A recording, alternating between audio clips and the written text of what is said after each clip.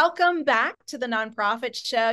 I like to say back because my assumption is you've been here before, but this is a very special week. And this is actually day 2 of the Nonprofit Power Week. And really excited to have with us today, Melinda Haggerty, Esquire. Melinda serves as the Senior Vice President, General Counsel at the Dave Thomas Foundation for Adoption. So every day this week, we have an amazing rock star from their team.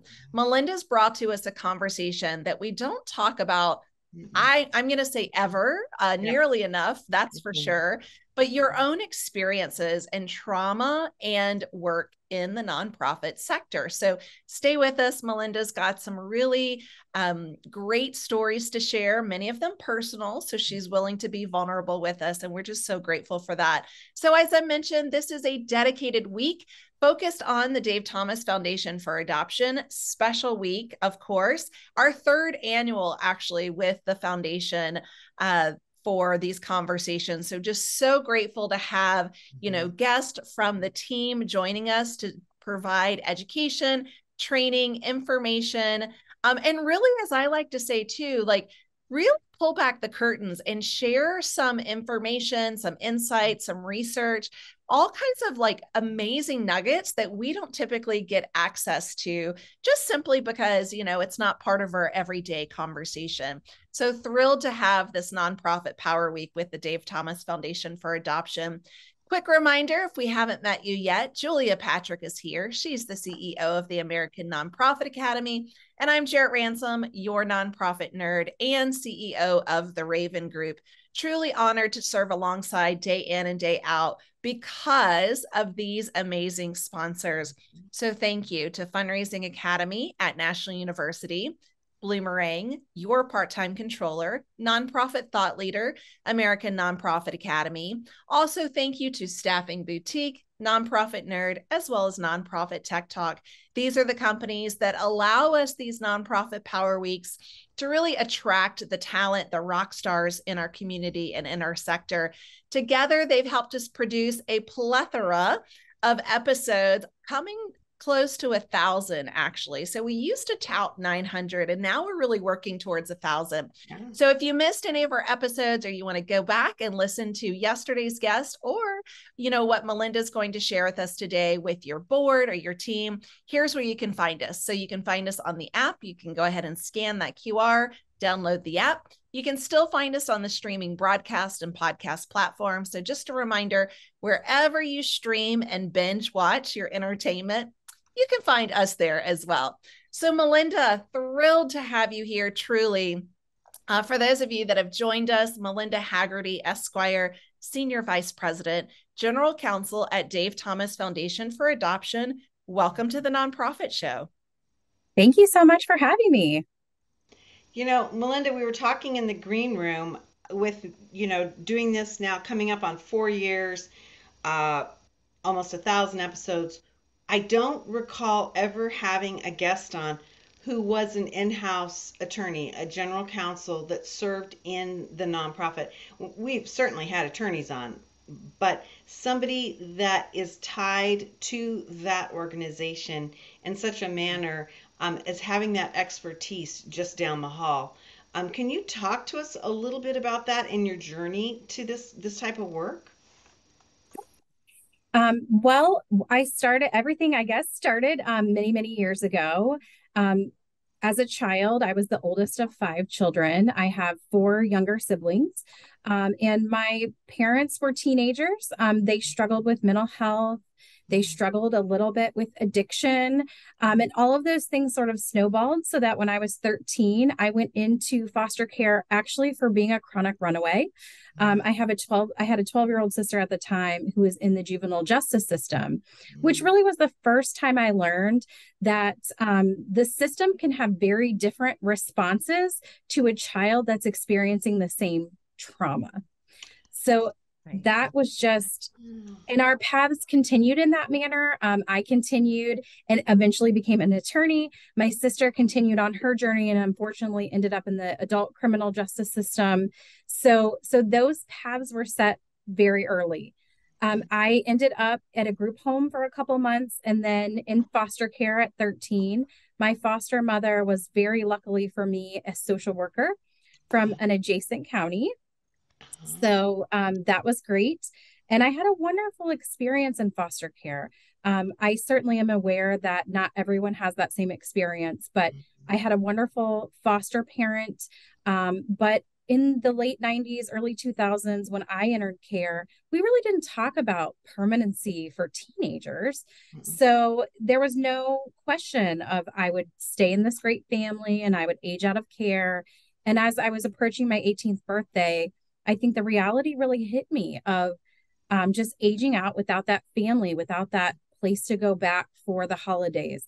And certainly we had planned to remain informally connected, but I think it was really important for me to have that commitment. And I know a lot of my colleagues who grew up in foster care have that similar need for not just someone to have a relationship with, but really that dedicated, committed person. So I ended up being adopted around my 18th birthday by my foster mother. And, you know, that support has really carried me through undergrad, law school, having my first child. I can definitely say I don't feel like I would be where I am today without having that permanency. So did that. I always knew that I wanted to go to law school. I think growing up in foster care and in some of the circumstances I was in, I always really felt a connection to that vulnerable child and really understood in a core way how that feels. So I went to law school thinking I would do like guardian ad litem work or something like that. And ended up just through connections going through law school, meeting Mike DeWine, who was our current running for Attorney General in Ohio. He's now the current governor in Ohio. And if you know anything about Mike DeWine, he is called the Children's Senator when he was in the United States Senate, because he did a lot of work on the Adoption and Safe Families Act, and had an interest in foster care and child welfare issues his entire career. So I met him, and that's sort of how I got introduced to this work. I already had an offer from the Attorney General's office to do labor and employment work. And I thought, this is great. You know, it's not quite where I want to be, but it's an attorney role. And then he offered me, I got to meet him, and I just wanted to thank him for all of his work for on behalf of foster youth. And he offered me this job to do policy and legislation and represent his office in that manner. So I did that for about 4 years. And I have to say, I never thought that I would be sharing my story on a public stage. Right. And so that was a big change. When I was in foster care, you didn't talk about being in foster care. It was very stigmatized. So I, had to reframe my story and figure out which parts I was comfortable sharing. And then I would hear it from the Attorney General on a press conference. So I got very comfortable with that. My lights are coming back on. No, that's okay. And so that's how I ended up meeting Rita. I was hosting a panel of experts. And of course, Rita was such an expert, our CEO here at the Dave Thomas Foundation for Adoption. And I thought, if there's ever one particular issue that I'm working on that speaks most to my heart, it was really understanding that youth need permanency. And you need that to transition into a successful adult life. And so it took about 2 years, actually, chatting with Rita on what a role could look like for me and what a general counsel could do. And I think it was fortuitous that we added a general counsel. We went from having one agreement with a state. We now have 17 and counting agreements with states. So the state contracting process is very, very lengthy. We grant fund, of course, all of our Wendy's Wonderful Kids recruiters, all 500 plus of them. So there's actually quite a bit of contracting work that goes on. And I'm also doing a lot of training of the legal community on helping them understand what impact they have on a youth's ability to be adopted and to get legal permanency. Wow. Melinda, what a story. First of all, Thank Thank you. you. Truly. Thank you for sharing and being so willing to share your story. And then also, what an amazing success and testament, truly, for you using your superpower for good. I know so many people that have said, when I grow up, I want to be an attorney, but to actually go through the process, the commitment that it takes, and then here you are working for, a mission that is so near and dear to your heart. I just really admire that. But I'd like to call out the fact that, something that Julia said earlier, we don't often hear of general counsel in a nonprofit, organization. So I love the I don't know, the foresight perhaps for the Dave Thomas Foundation for Adoption to have that goal and that need, and then to find this perfect match to bring that in. Yeah, Yeah. it's really powerful. I want to keep going along your journey because I'm really interested at how your trauma and how you work in a trauma informed environment and Mm-hmm. topic. Yep. And how does that impact your leadership and your decision making? Do you ever have to say, this is the decision I'm making, and you know the backstory? Um, do you have to like go forward and say, and let me tell you why, because I was there? I mean, how do you navigate disclosing your personal story and everything Mm-hmm. and making decisions? It's a big Yeah. issue. Yeah, absolutely. Well, I think, first of all, one of the things that I am very aware of is my lived experience is just one lens that I have.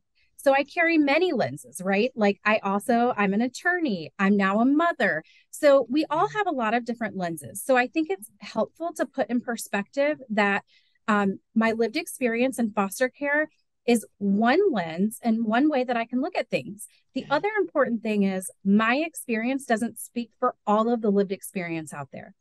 right. So I Sure. try to keep that in perspective when I'm looking at a decision in all these different lenses, Mhm. to say, like, let me pull in other lived experience and other people's realities. So I think that's really important to me to understand that at the end of the day, I have a lot of different lenses to look at things. And I never want to make a decision because of my lived experience, because I would be missing the lived experience of everyone else in the child welfare system. Well, and as you age, and as your Mhm, children age, and as you continue your journey, and you have more influence, and you see more legal issues, that's, mhm. I gotta believe, is going to change too. I mean, Yep. it's a growth, it's an ever evolving situation. Hmm. Absolutely. For all of us. Yeah, for everyone. Mhm, Um, I've got to ask you this question, and it's kind of a follow-up to this general environment. Do you see that you have other people in your circle, whether it be the Dave Thomas Foundation for Adoption or just these mhm. state partners that you work with, having a similar background or bringing to the table shared experience? Or do you feel like you're Absolutely. by yourself? No, no, not at all. We have several staff at the foundation who have lived experience in some way or another. Some were adopted as infants. We have a foster parent who adopted an older youth. So I think it's very helpful for me to have other colleagues in this office and across the work that I'm doing to just be bouncing things off of, to just process how sometimes the impact of the work and how that relates to our personal story and sort of how we navigate that piece of it. Yeah. I think that's really important. I'm curious how the team leadership, really the culture, how you approach disclosure of certain items, and also what it's like to say, hey, we need to set a boundary, or I need to set a boundary. So, can you talk to us about that disclosure and setting boundaries? I feel like it's part of the culture there, but like, what is the process for this, Mhm. Melinda? Yeah, it's a good question. Yeah, I think it's really important if you are doing work in an area where you have lived experience. That could be in the child welfare system, the juvenile justice system. I think it's really important for you to understand how proximate to the issue you can be without it being a trigger to you. So that's been a big part of my journey. One of the things I do as legal counsel, as general counsel, is to manage risk. So I really enjoy doing that on behalf of a cause I care about. I enjoy doing the legal training on permanency. I enjoy some of my policy work, but I know about myself that I'm never going to be doing that direct work with youth and families because that's a boundary that I've set. And I feel like that would be a bit of a trigger for me. In terms of disclosure, I've been working in this field for over a dozen years, and I'm very comfortable with the pieces of my story that I share. I have been processing through this journey for 20 years. I was adopted almost 20 years ago. So it's important to know the things that I am sharing, I have really processed through and can find a place for them. I'm not necessarily sharing some of those things that are happening here and now before I've had a chance to really process those things. I think one of the things to know about folks with lived experiences, even if you're adopted, it's not like, hey, I'm adopted and life is perfect, right? Like you still have a biological family, you still have to deal with those relationships. You now have an adoptive family, you're navigating those relationships. So I think it's just really important to understand like how close you can be to the issue, to really unpack your trauma, and work through some of those things. Wow, I love that you shared that because it kind of goes back to how do we look at our own situation, our own journey, and then kind of work it into our work, if you will. I mean, Right. and we just said a few minutes ago, I've got to believe this is an evolution as Mm-hmm. you navigate your own family and that next generation Mm-hmm. and your work and all that. I mean, it's never going to go away, nor should it, Mm-mm. but it has to be a period of self-reflection quite a bit. Would that be fair? Absolutely.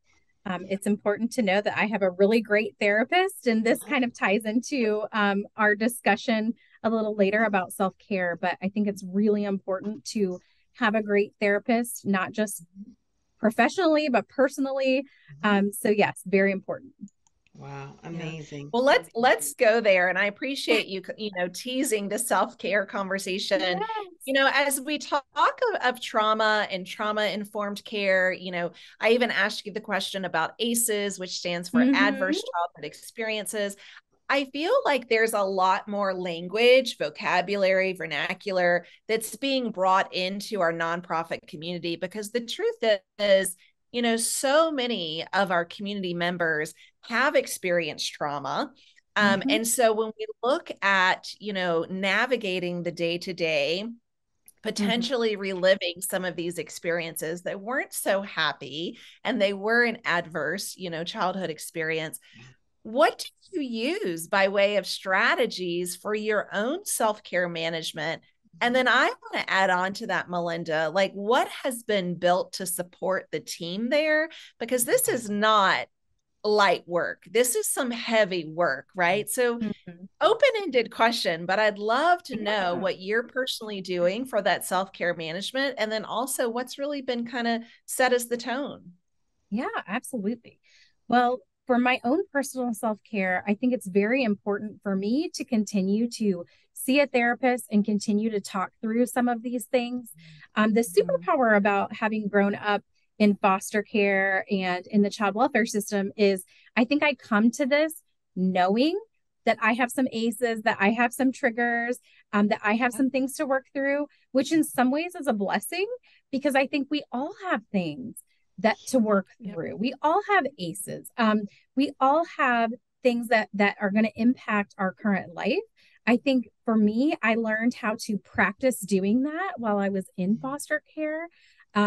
So I know where to go if I'm struggling. Like I have a great therapist who is a social worker and specializes in adoption and foster care issues, which has been Wow. very helpful for me because one of my continued areas of exploration is my job, how much of my identity is in my job Right. because of the connection to my personal background, figuring out how to separate from that when I need to separate from that. I will share having children is a really great work-life balance forcer. Um, because you recognize like there Yeah. are little people that rely on you to do that. Early on in my job, when I was doing more policy and legislation work, I remember one of my roles was I would get lots of calls from foster families or potential adoptive families who kind of were at the end of their road. Like they had a struggle and all of the systems had said, that's not our job. So I would get these kind of in the cracks calls. And I just remember at one point I recognized, why am I having such a struggle at the end of this day? And it's because I had back to back called 3 of these families. So I was on the phone for like 6 hours, like struggling, trying to help these people who had been told there's nothing we can do. And some of these kids were in really devastating situations that really pulled at my heartstrings.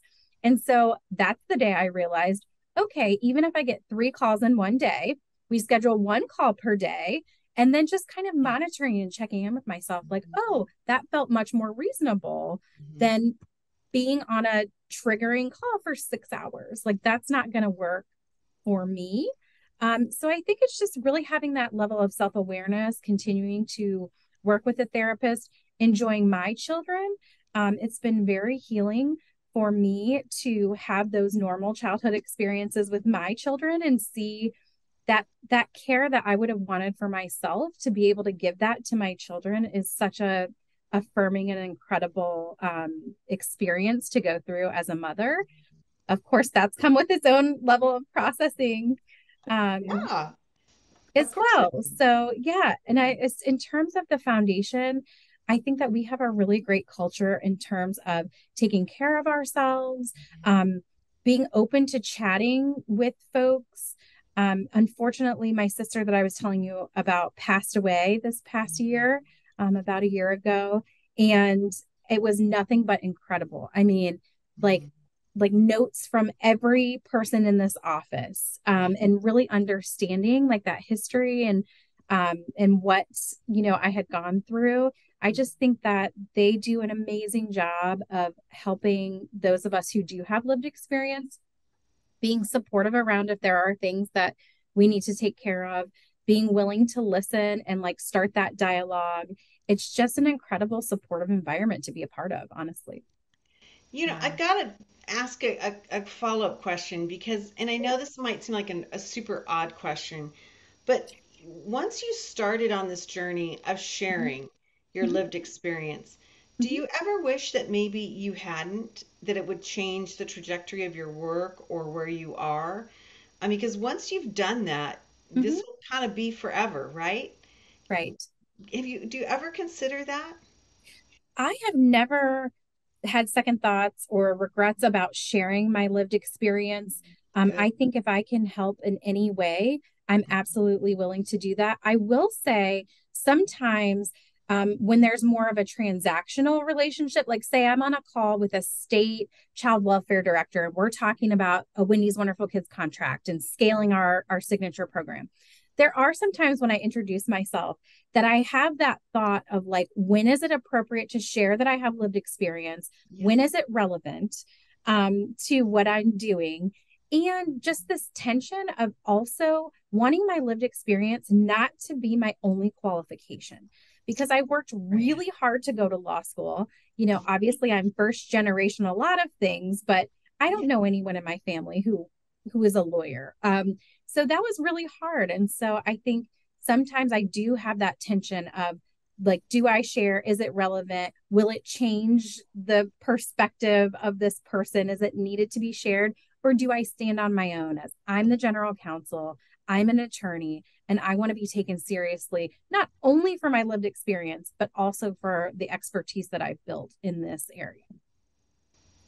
That is such great insight. And I feel, as you said earlier, we all have something, some story, Mm-hmm.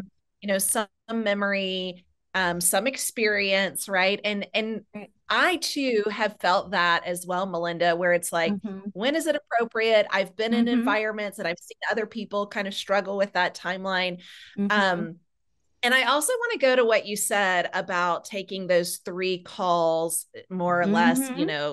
stacked on top of one another. Mm-hmm. The decision to say taking one call a day seems so simple, yet I know Mm-hmm. it's not, It's right? Because in our world, there's always another person that needs us, there's always Yes. someone else that needs help. But if I just feel like if anyone could take away anything from today's conversation, having the ability to set a boundary, to acknowledge that self care, to be aware, to say, okay, what is the things, plural, Mm-hmm. that is really too much for me? How might I mitigate that? How might I lessen, the stress, the anxiety for me? Mm-hmm. Kudos to you for acknowledging that. And then also, for speaking your truth that this is what I need to take care of myself to be able to move forward. So, all yeah. of this has truly just been so fascinating. I'm so grateful to have you here. I hope that more organizations are listening, as we have you here, General Counsel. So much amazing experience, professionalism that you're able to bring to this mission, to advocate, to lobby, to do so much great work. I'm just blown away and Yeah. extremely just thankful to have you here to share this story and your time with us.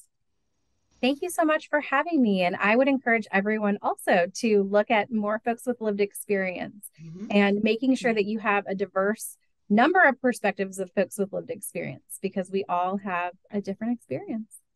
Yeah. I love it. I think it's been brilliant to have you on. Um, when I first spoke with Rita Sornin, who's your CEO, Mhm. and she'll be joining us this week as well. Um, and she spoke so highly of you and said, we would really love to have her come on and speak about this. I was just like blown away because I think it's very personal. It's a real achievement without being exploitive, and that's, I think, my biggest concern is that we Mhm. we look at this talent that we have in our sector and say, look, how do we navigate this without re-traumatizing them, without making them the show pony for whatever it is our Mhm. topic.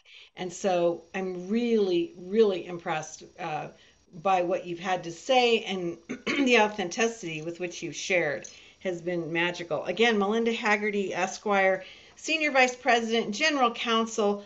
I'm going to add rock star to that title. Too Um, kind.